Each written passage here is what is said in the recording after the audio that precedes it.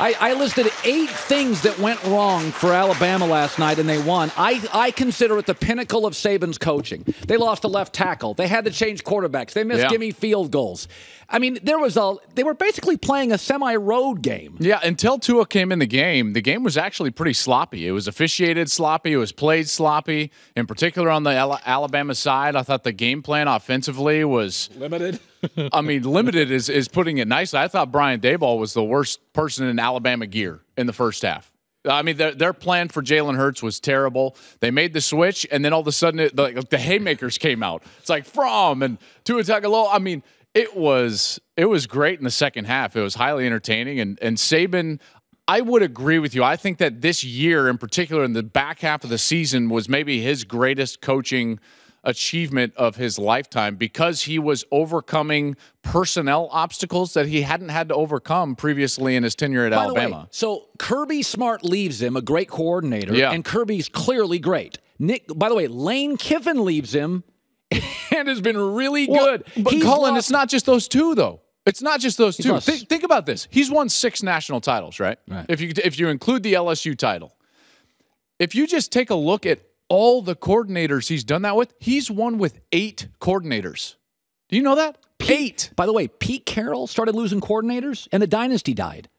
Absolutely. That's part of what is making this so great. Here are the coordinators that Nick Saban has won a championship with at LSU and Alabama: Jimbo Fisher, Jim McElwain, Doug Nussmeier, Lane Kiffin, Brian Daboll, Will Muschamp, Kirby Smart, and Jeremy Pruitt. And these are good coaches that have left. 3 defensive coordinators and those offensive coordinators, 5 offensive coordinators. By the way, 5.5 kind of quarterbacks. You could say 6. I mean, if you say Hurts and Tagovailoa.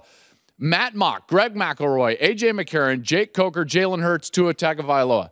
You got to be kidding me. I mean, you can compare him to Pete if you want. Pete won a national championship with one group of players and one group of coordinators. He did not do it over a cycle of coordinators, assistant coaches, and players. We have not seen a dynasty like this in the history of college football because we haven't seen someone do this in the 85 scholarship limit era. By the way, we also know that college basketball may be great, but all the money, even Duke's trying to win in football. Even Northwestern built a new facility for football. A lot of programs in this country, Georgia, Penn State, they're not basketball programs. Well, and UConn was the case study, right? Because UConn was like, well, we're going to be a basketball school. Now, there are other basketball schools, but they also invest in their football program to be viable. So UConn was just left out in conference realignment. They're in the American Conference now in basketball. So my point is, to really make money in college athletics, you have to be viable in football. Yeah. When Pete was winning, 30 teams were invested in football. It's like 100 now. It's different now. It's certainly different now. And by the way, now you have to play a conference championship. Pete didn't. Yep. Now you got to play a semifinal game. If Pete won the Pac-12, he got in. He got in. And listen, I don't want to diminish that little run. It was great. And it was a great run, and they certainly were highly successful. There's some more ties that I think we're going to get to a little bit later between Carroll and Saban and why, looking at those two eras is apropos, if you will. But I will say this, and Colin, I sat on this couch 2 years ago, and in 2015, and we both talked about how we felt like the Saban era was coming to an end. Yeah. And that his lack of evolution was hurting and maybe even killing Bama. And listen, we were wrong. He has adjusted and evolved defensively. That old style of defense that he won with early in his Bama days and at LSU, it's different now. He's got hybrid players on the second and third level, more athletic defenders out there. There's more speed on defense. He's evolved and has dominated now in the new era of college football with the spread offenses and the RPOs, the run-pass options. And I think Nick Saban's the greatest coach that we've ever seen in college football. I agree. No. Listen, we all love Calipari. Calipari in a sport where all you have to get is the best high school player and you're a Final 8 team, right? Calipari's got one title in like 9 years. Right. To dominate He's the best recruiter. Oh, he's the best recruiter. And that's nothing against Calipari.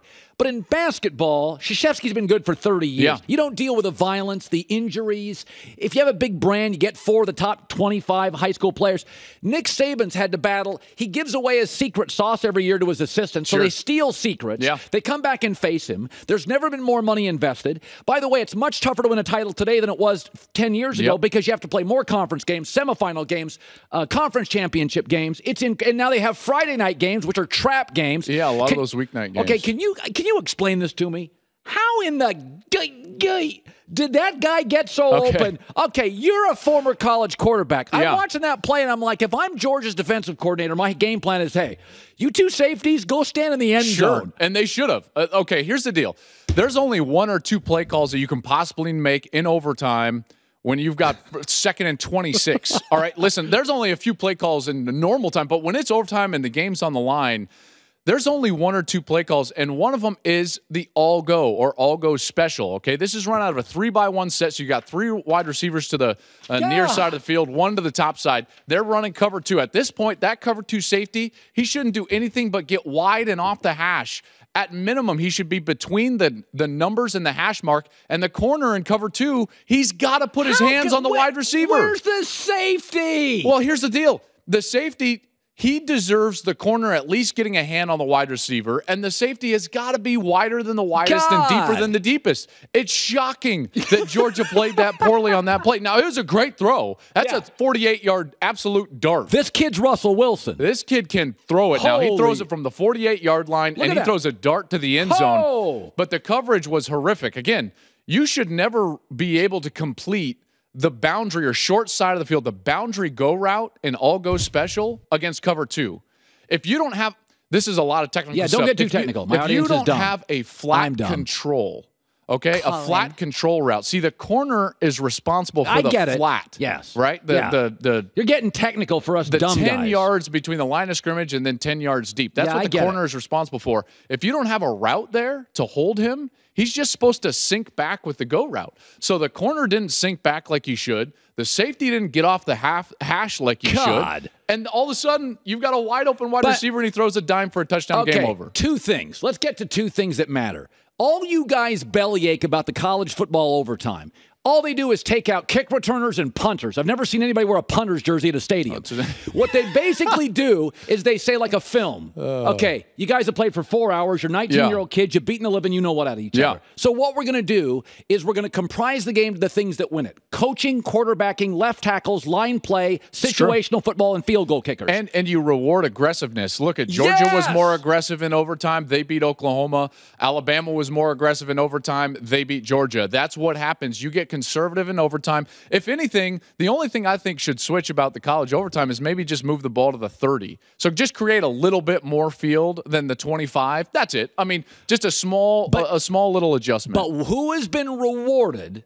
I said last aggressiveness. Night. By the way, the best coach in that game was Nick. And quarterbacks. Running backs that have talent. You know, if you miss tackles, you're going to get beat. You play safe on defense like Georgia did, you're going to get beat. Oklahoma couldn't tackle second half, lost in overtime. Georgia last night could have wrapped the game up with tackles. The bottom line is overtime in college is just condensing the parts of football that win titles. I think it's better than the NFL overtime. Oh, God, yes. It's way more urgent. The NFL overtime, you play for 4 hours, you each get 13 possessions, and let's just play more football. Yeah, You're obviously even. Okay, here's the other thing.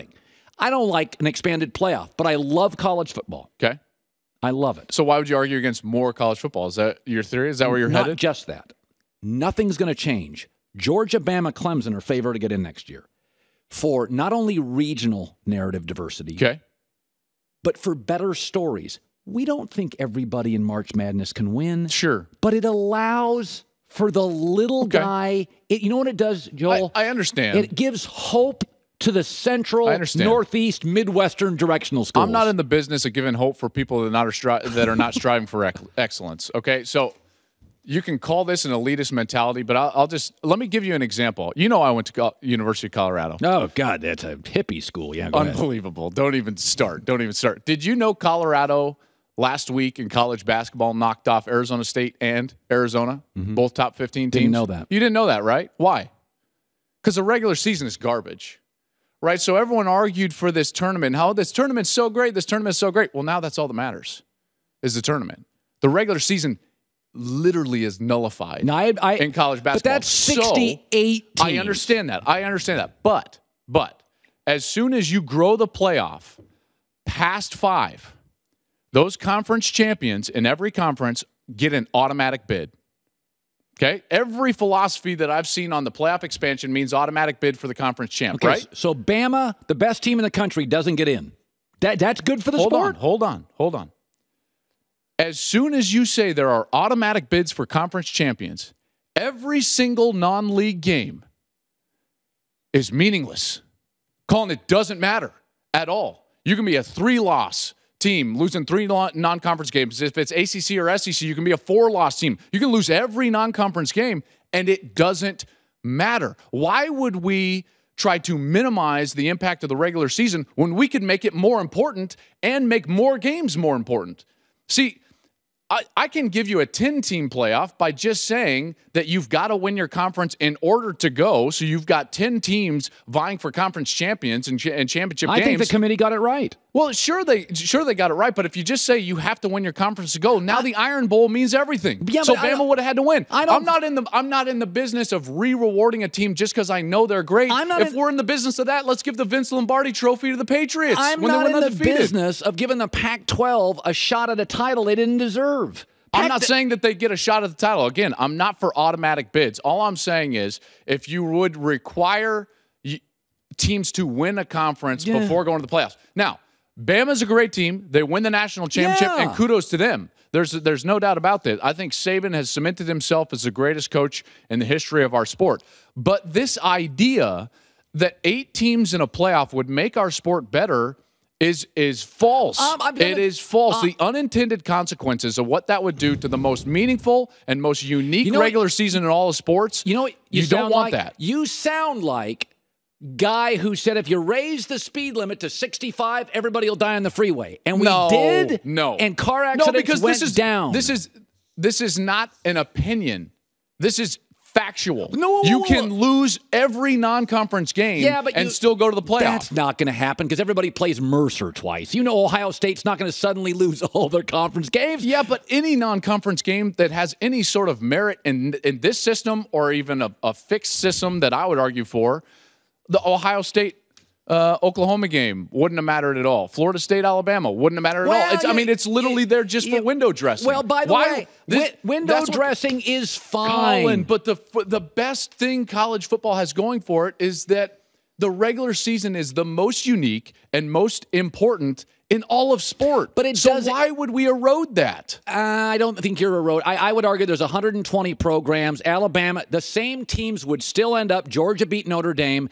I think we're overreacting. We overreact. But you're trying to reward teams that aren't great teams. No, what I'm saying is... What's a good story? I want a good story. Yeah, listen, we make more money as broadcasters if more people longer care about sports. No, we would lose money because our non-conference slate of games would be meaningless. No, it would mean more people would say, I got to watch Cowherd and Klatt argue because my team may get in. As it is now, it's like, I'm not Bama, I'm not Georgia, I'm not Clemson next year. Bye-bye, Klatt and Cowherd. Oh, I totally disagree.